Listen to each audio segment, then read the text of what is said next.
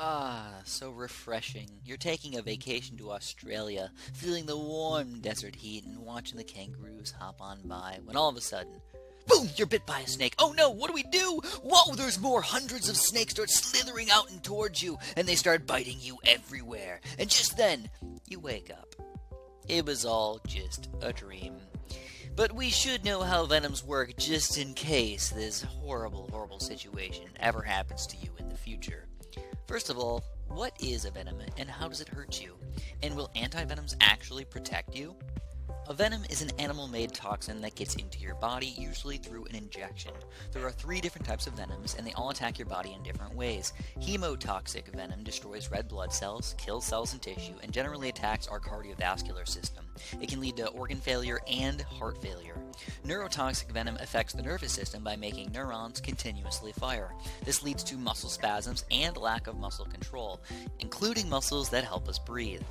Cytotoxic, also known as necrotic venom, is more local and kills cells near the bite site. It can lead to inflammation, blisters, lesions, and tissue death. So what are venoms? What are they made of? It's a combination of proteins and enzymes that work together to cause damage to our bodies. Venoms are not made of a single protein or a magical toxin that causes all of these issues. They are proteins made of the same building blocks as the proteins in our bodies. Animals create venoms to protect themselves or to debilitate prey for easier catch and digestion.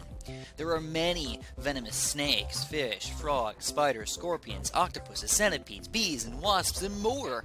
Obviously, these venomous animals are so populous because having venom is very often advantageous.